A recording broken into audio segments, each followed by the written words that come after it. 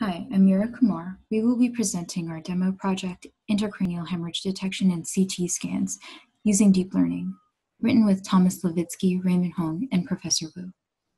An intro to our problem. An intracranial hemorrhage is when a blood vessel ruptures within the skull and leaks. ICHs can affect various patients. Some causes include trauma, stroke, high blood pressure, and drug use. Different types of ICH can be identified by their distinct shape, location, and size. Their attenuation is affected by the region within the skull that they occur in. For example, subdural and epidural occur between different layers between the skull and the brain tissue, called the dura and arachnoid, which is why they're commonly found very close to the skull in CT scans, but have different shapes. The others appear within the brain tissue or within the cerebral spinal fluid. Early diagnosis is key for patient mortality. Diagnosis time includes taking a CT scan and waiting for the radiologist's assessment of the scan. With computer vision, the time for diagnosis can foreseeably be reduced. A CNN capable of complex image classification can reduce a radiologist's workload by speeding up diagnosis time. Convolutional neural networks have already proven to be successful in recognizing such spatial features in visible spectrum images. We believe that a machine learning system could be used to accelerate the diagnosis of these time-sensitive conditions. We set out to see whether architectures traditionally designed for visible spectrum images would also perform well in classifying CT scans, which are X-ray spectrum. We build a convolutional neural network model based on a ResNet for hemorrhage classification. Our model achieved an accuracy of 93.3% in making the correct multi-class prediction and an average per-class recall score of 76%. We show that it is possible to achieve an average recall of 86% while maintaining 70% precision via tuning the prediction thresholds. Lastly, we show the real-world applicability by deploying the model in a form of web application. The source code for training, evaluation, and web application are available in references.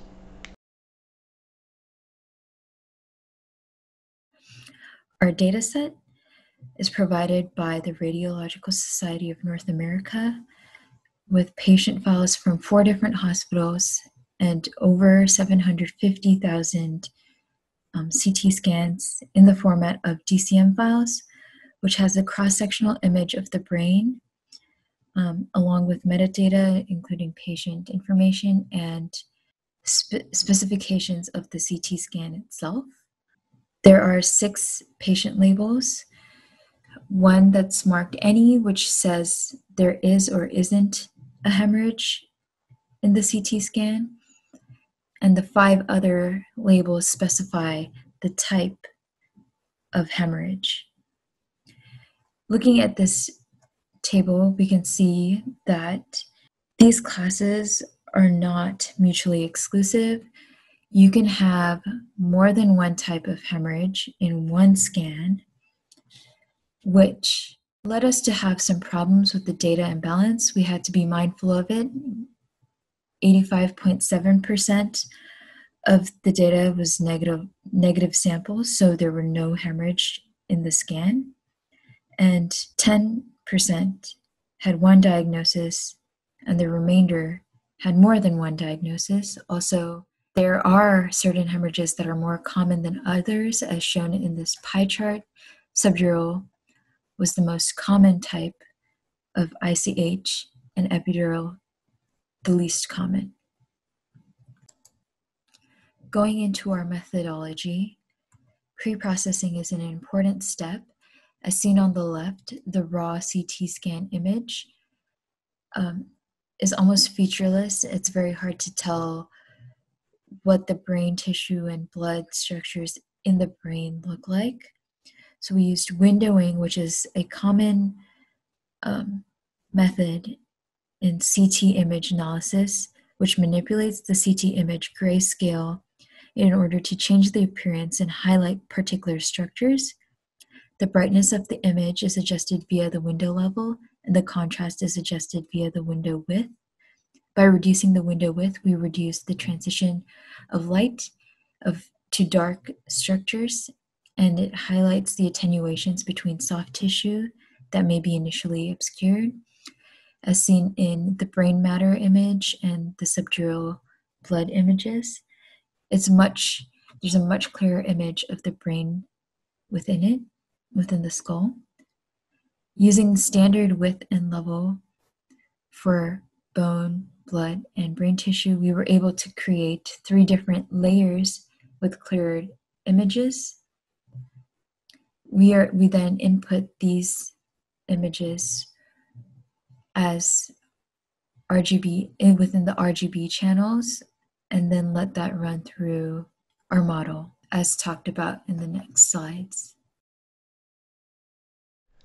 Our deep learning model consists of a convolutional base originating from ResNet 50, which acts as a feature extractor, and a fully connected classifier on top of it. The 3 input channels, which in case of a visible spectrum image would be carrying color information, instead contain the input CT scan with different windowings applied.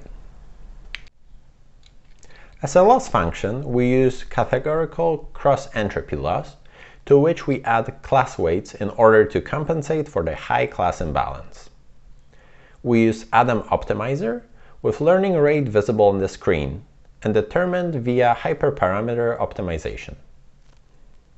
We use batch size of 16 and train for 10 epochs, which translates to roughly 48 hours on an NVIDIA P100 GPU. We evaluate our model on the randomly sampled, never-seen test split of approximately 75,000 examples. We consider a prediction to be correct only if predictions for all 6 classes are correct. In the task defined in such a way, we achieve accuracy of 93.3%. However, as you might remember from an earlier slide, the dataset is imbalanced, so accuracy might be a flawed measure of success. This is why we keep track of precision and recall as additional metrics for our model.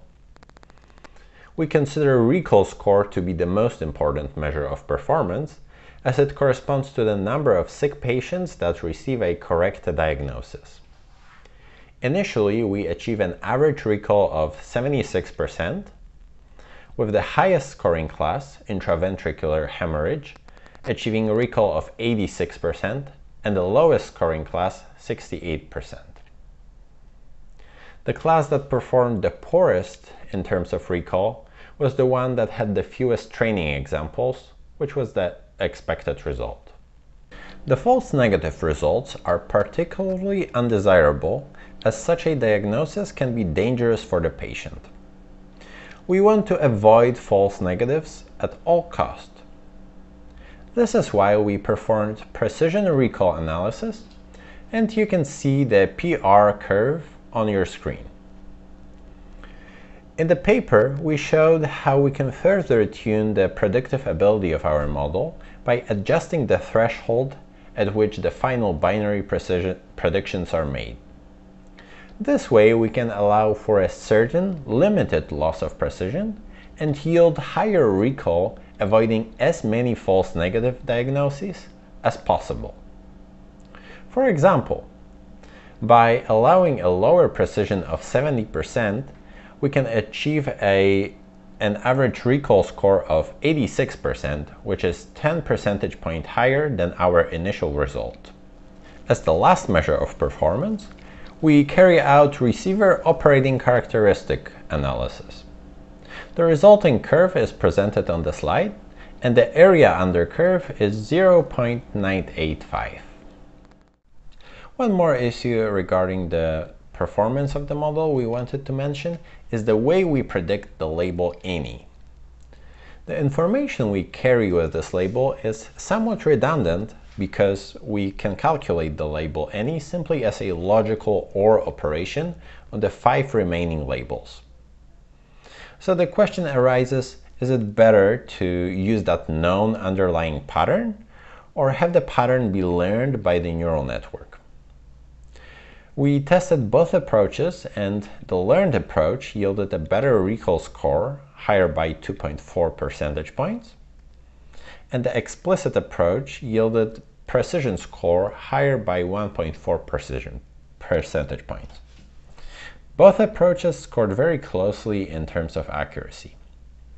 And because we care more about the recall score, we conclude that incorporating the predicted label is the better approach. This was a little surprising because, again, we know the exact math formula for the class any. Our model can run at low latencies even without expensive hardware.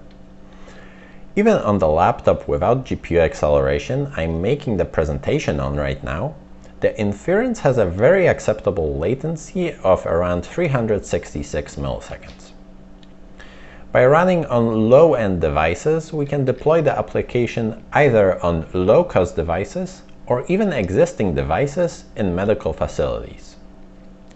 This way, we can run the service on-site, and we can avoid the need for moving the sensitive medical data back and forth to an external server. This is our live demo. We wrote a simple Flask app which allows you to open this program in a web browser.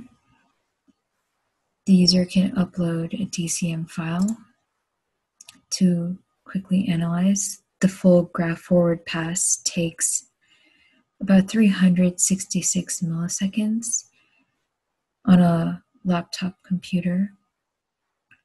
Here we can see the results for this image. First off, the raw scan is pulled up along with some of the metadata, which can be important for a doctor looking at the scan. Here's the windowing. The data here is what was inserted into our model, but it can be altered to suit the needs of a radiologist who's trying to analyze the scans. For this image, we get a diagnosis of epidural and subarachnoid hemorrhage. We can run this again on a different image, this time